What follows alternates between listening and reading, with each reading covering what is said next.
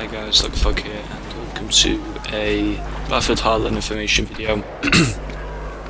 Yesterday I did a video on the features of the premium, which has gone down quite well, and today I'm just focusing on the map packs. So, for map packs, if you get premium, you get these two map packs 2 weeks early before. So you get the 4 map packs 2 weeks early before it's available to normal users to buy.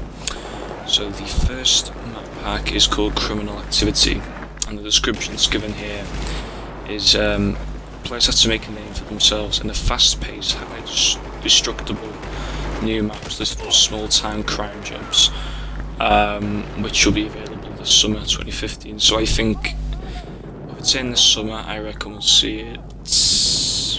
I'm gonna go with late May, early June, because that's like the start of summer. So that's when I think we'll see the first DLC.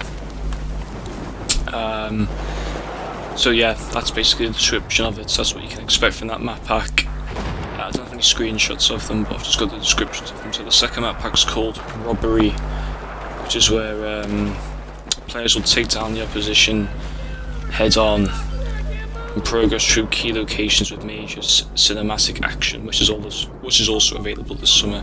So I think we'll see that mid-August. The third map pack is called Gateway, and this is frantic high-speed chases that immerse players deeper in the heist, which is available in the fall 2015, so the autumn, which I think we'll see October.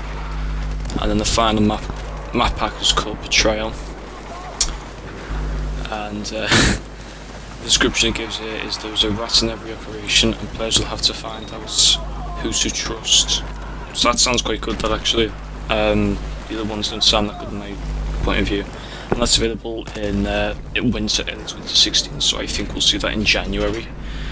And yeah, that's pretty much it. That's all the information on the map packs at the moment, as I know of. Maybe there's other people that know more information, but that's all the information I know. And yeah, so that's pretty much it for this video, and I'll see you guys later.